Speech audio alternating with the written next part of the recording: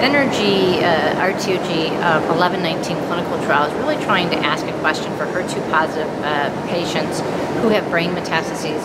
Does adding Lapatinib to brain radiation improve their cancer control in their brain? As we know, there's lots of good news in HER2 positive metastatic breast cancer in that we have increasingly number of agents that extends progression-free survival and overall survival. But there's still a high rate of failure in the brain for HER2 positive breast cancer patients. And a significant portion of them actually die of intracranial or CNS progression. So it's clear we need better strategies for managing brain metastases in HER2 positive breast cancer patients.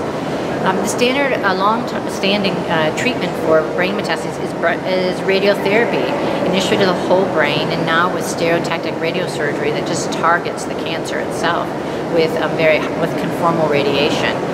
So this is a question really asking if we add Lapatinib to these patients together with their radiation, can we extend cancer control in their brain? So women can have either whole brain radiotherapy or stereotactic radiosurgery, and then they take 6 weeks of Lapatinib.